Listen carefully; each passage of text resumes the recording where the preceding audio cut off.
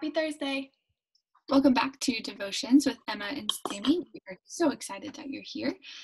Today we are going to be talking about Jesus' last words, which sounds a little morbid, but when you hear what he had to say to us, it's actually so cool. So in this point where we're entering the story, Jesus has died, he has risen, and he's on earth still. He showed himself to hundreds of people, proving that he really was God. But it was not in God's plan for Jesus to stay forever.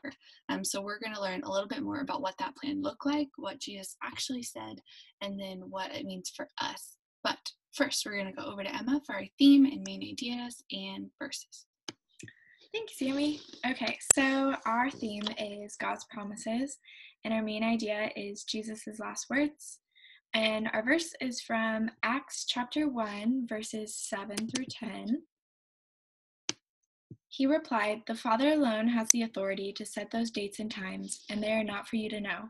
But you will receive power when the Holy Spirit comes upon you, and you will be my witnesses, telling people about me everywhere, in Jerusalem, throughout Judea, in Samaria, and to the ends of the earth." After saying this, he was taken up into a cloud while they were watching, and they could no longer see him. As they strained to see him rising into heaven, two white-robed men suddenly stood among them. That is our verse for today. Yes, thank you, Emma. So what Emma just read lays it out what Jesus said to us. But first, we're going to just kind of walk through the verse and see what is in there. So the first part of the verse says, "The Father alone has the authority to set those dates and times. They're not for you to know." So as we're talking about God's plan, we are focusing on the fact that God has a plan that's in place still today. God's plan was for Jesus to come, for him to die, to be resurrected, to go back to heaven, and then the Bible says that Jesus will come back, but we don't know when that is. And this verse says, it's not for you to know. God knows. It's not for you to know right now, but he lays out what we will have, and that's the Holy Spirit, which is just so cool in and of itself. But then he says what you're supposed to do while you're in this time where Jesus has come, he's left, but he's not yet back.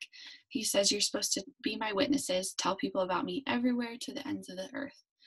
So it's so cool that God lays it out for us, and then he gives us all the power that we need to do that through the Holy Spirit. So going to our question for today, I want you to think about all the people in your life, think about all those people you know, and then I want you to ask yourself, who is someone I know that needs to know Jesus? So pause the video, ask yourself that question right now.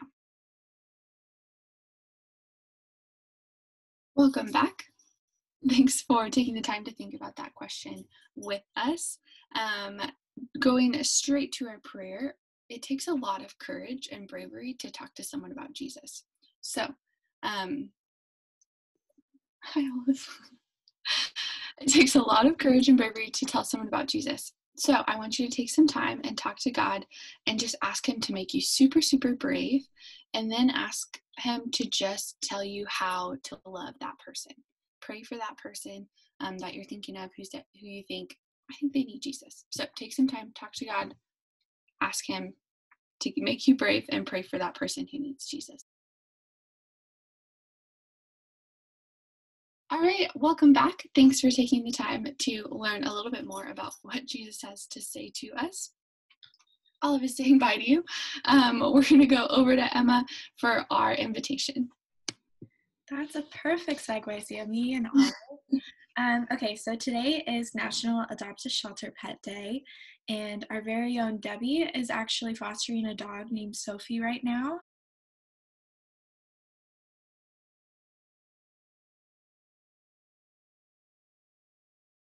So that's awesome, Debbie.